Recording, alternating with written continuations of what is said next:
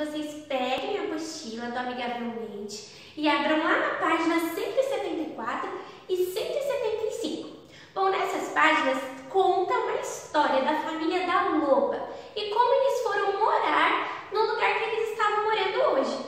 Bom, lá no início conta que nessa parte da floresta só moravam os alces e os veados. E eles comiam todas as comidas que tinham ali e não sobrava nada para os outros animais. Então nenhum outro animal poderia morar ali onde eles também estavam. Mas aí teve um dia que os lobos, que são a família da loba, foram morar nesse lugar onde os alces estavam. Bom, os alces ficaram um pouco de medo e foram para outro lugar.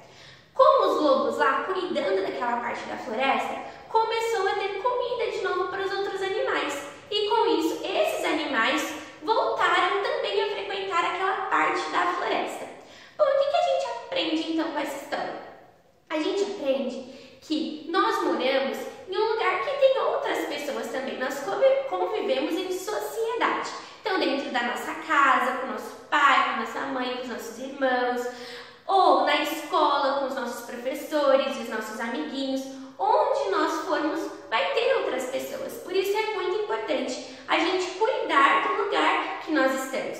Então, se nós estamos na escola e nós não cuidarmos dos nossos materiais, do parquinho e estragarmos as coisas que nós usamos, nós vamos estar prejudicando a nós mesmos e as outras pessoas que vão depois usar aquele material, que vão brincar no parquinho. Então, é muito importante nós cuidarmos do ambiente que a gente vive. Então, na sua casa, cuide dos seus brinquedos, cuide das coisas que estão na sala, na cozinha, no banheiro. Cuide, porque depois outra pessoa pode usar aquilo que você está usando. Então, sempre que nós formos usar algo ou ir para algum lugar, nós temos que pensar que outras pessoas também vão usar e estar naquele lugar que nós estamos. Então, nós temos que cuidar. Então, por exemplo, os alces comiam todas as comidas, não sobrava nada para ninguém. Então, aquilo prejudicou as outras pessoas. Bom, e se você quer saber o final dessa história, eu vou pedir que você leia ela com a pessoa que está te ajudando para conseguir fazer as atividades a seguir, tá bom? Então, vamos para as atividades para a gente entender melhor sobre esse assunto.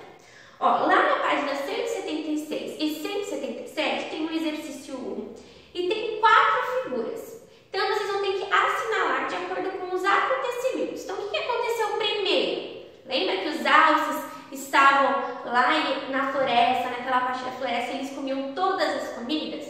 Qual imagem que mostra os alces comendo todas as comidas? Então, vocês vão assinalar um, porque esse foi o primeiro acontecimento. E o que aconteceu depois? Os lobos chegaram na floresta, não é? Qual imagem mostra que os lobos chegaram na floresta?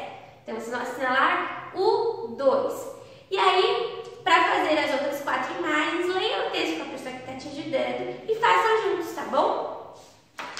Agora, lá na página 178, no exercício 2, está falando que depois que os lobos chegaram, alguns animais foram beneficiados. Aquilo ajudou outros animais. Então, o que aconteceu com esses animais? Então, aí vocês vão ter que ligar o que aconteceu com esses animais depois da chegada do lobo. Então, o que aconteceu com os ursos, com os castores, os texugos e corvos e os coiotes? Bom, os ursos, depois que os lobos chegaram naquela parte da floresta e começou a ter comida para todo mundo, os ursos puderam comer várias frutas que eles gostavam. E os castores? O que aconteceram? Os castores, eles construíram novas barreiras nos rios, porque tinham florestas, tinham árvores, galhos, várias coisas para eles construírem a barreira do que era o trabalho deles. E os texugos e os corvos? O que aconteceu com eles? Eles se aproveitaram da alimentação dos lobos. Então, tudo que os lobos comiam, eles comiam depois. Eles se aproveitaram daquela alimentação. E os coiotes, eles fugiram. Então, eles se afastaram daquele ambiente. Então, vocês vão procurar o que aconteceu com cada animal e vão ligar, tá bom? Lá na página 179, no exercício 3, está perguntando como que você acha que os animais se sentiram depois que os lobos tomaram aquela parte da floresta. Vocês acham que eles se sentiram felizes ou tristes? Como você acha que o lobo, o castor, os corvos se sentiram com a chegada dos lobos?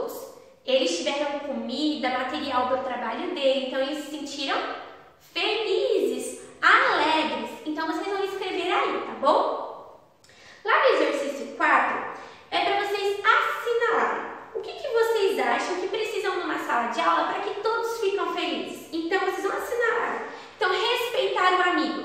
Você acha que respeitar o amigo deixa os nossos amigos e nós mesmos mais felizes? Se sim, então vocês vão assinalar. Brigar com o professor.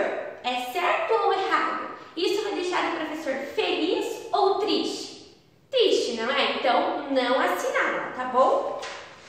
E lá na página 180, vocês vão fazer um desenho de como que a floresta ficou depois com a chegada do lobo. Então, lembra, voltou a ter comida, mais animais. Então, faça um desenho bem bonito, tá?